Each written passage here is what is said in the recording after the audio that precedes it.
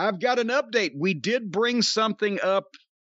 Was it just on the experience? Or maybe it was on last week's drive-thru. Whatever the case. From Albert. He doesn't say where he's from, probably hiding out at a secure location. But we had mentioned that, gosh, what happened to Tony Schiavone's son? Remember they did that angle where Schiavone's son got pickled or whatever, and he was broke up about it?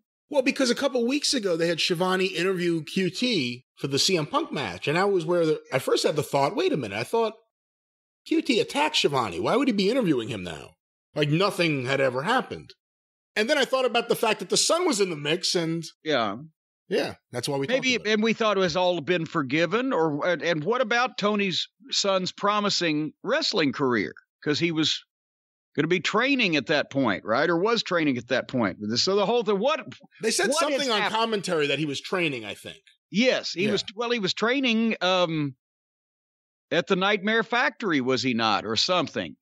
Some of the point is, poor Tony's son got shit knocked out of him in working fashion by QT Marshall as part of this angle that was several months ago, and now we wondered what happened. Well, Albert from wherever sent us an update. Hey, Jim and Brian, you asked about Tony Schiavone's son who did the bit with QT Marshall. A few weeks ago, I went to a Comic-Con where Schiavone was appearing, and he did a Q&A. One of the stories he told was about his 35-year-old son wanting to wrestle, because we had mentioned Tony's son looked more mature than one would think a wrestling training school student would look, and also didn't have necessarily a striking physique or over-the-top physical attributes.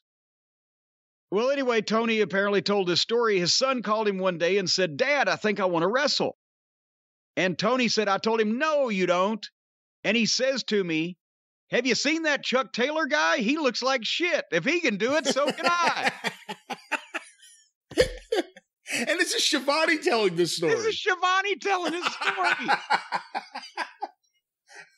The lead member of the Puddin' Gang, Chucklefuck Taylor, is I've been saying this for 2 years, that you get a guy like that in there with more muffin top than they have in the biggest bakery in town, and it just makes it look like any schmo can do this, and people didn't believe me. And even Tony Schiavone's son, Schiavone's been around the wrestling business 40 years.